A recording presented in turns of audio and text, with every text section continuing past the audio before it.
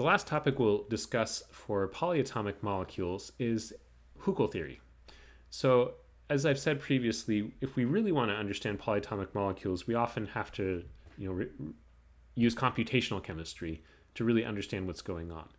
But back before computational chemistry was really available, before computers were invented, there were some molecular orbital treatments that give us a lot of insight about what's happening in particular types of molecules. And Huckel theory is one example of this that applies to conjugated organic systems and still gives a lot of insight into what's going on in terms of the energies and wave functions of these conjugated organic molecules.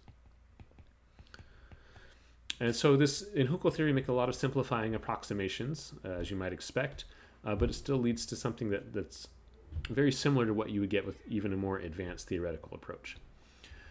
Okay, so let's look at this for these conjugated organic molecules, and this is specifically looking at the pi electrons in these conjugated systems. We'll basically ignore the sigma electrons and assume that they're there, but that they don't affect the calculation very much.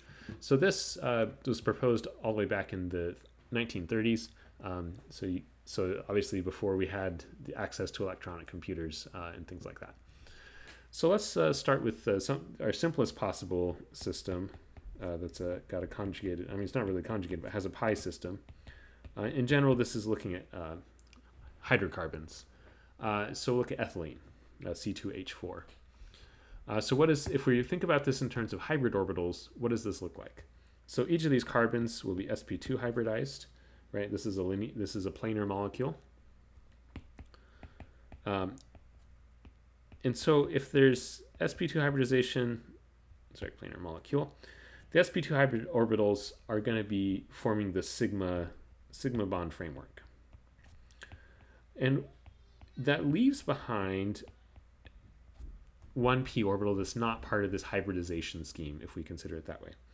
So if I take our molecule and kind of draw it on its side, right, something like this, we'll have our p orbitals that point up and down are not part of the hybrid scheme. And this forms our pi electron system.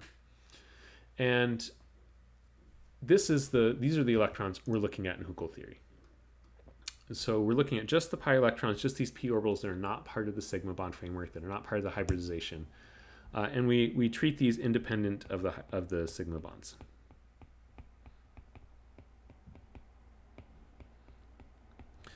Okay, and so the question is, how will these p orbitals interact? Right, so we'll have positive and negative lobes.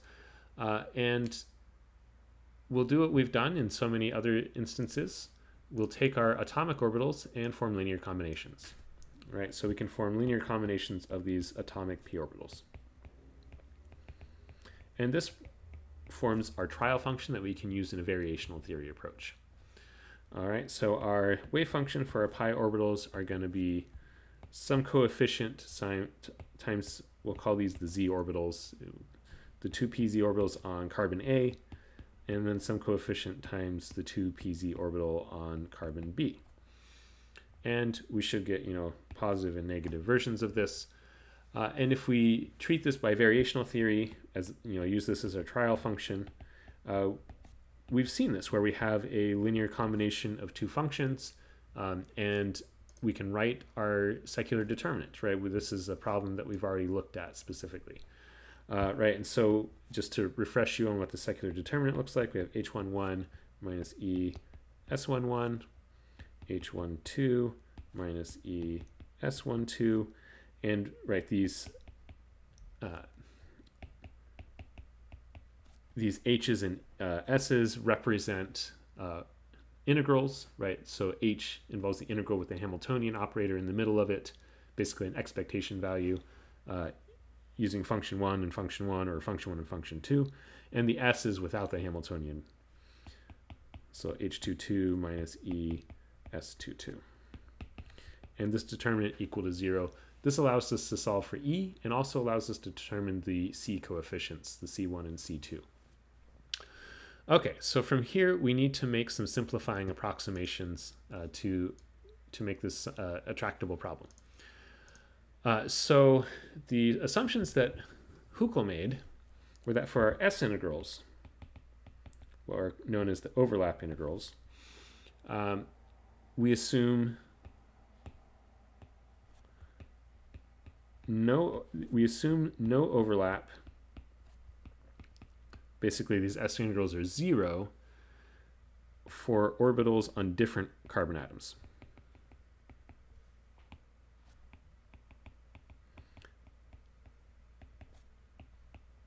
So essentially what this is saying is that for S11, sorry, not that it'll equal 1. Actually, no, yeah, that is the assumption we make. S11 equals 1, we'll assume the wave functions we're going to use are normalized. S22 will equal 1, and S12 will equal 0. And basically any overlap integral that involves something that's not the same two numbers, our numbers here represent our different carbon atoms, is going to be equal to 0. Okay? And then we have our Hamiltonian matrix elements, our H11, H22. Right? So for the Hij matrix elements, what are the assumptions that we make?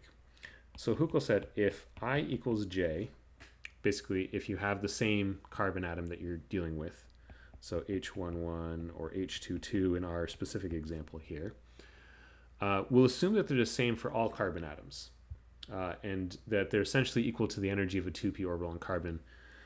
So same for all carbon atoms, approximately equal to the energy of a 2p orbital.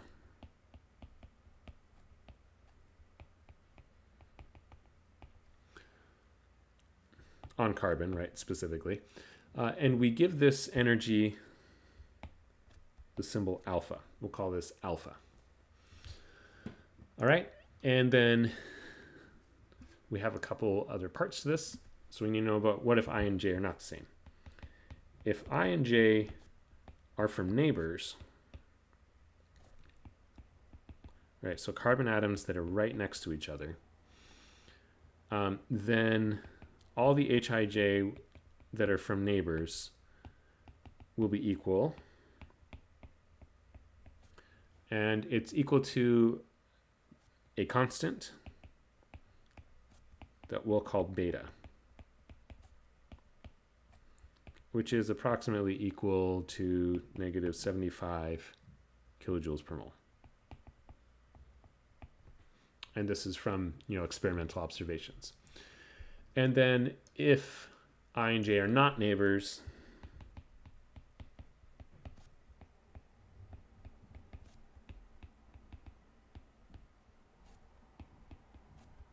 then Hij equals 0.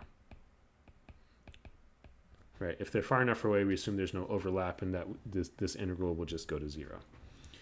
So if we want to rewrite the secular determinant using these assumptions for ethylene, we'll have alpha minus E. Our cross terms will be beta, and another alpha minus E equals 0. And in the next video, we'll look at solving this determinant.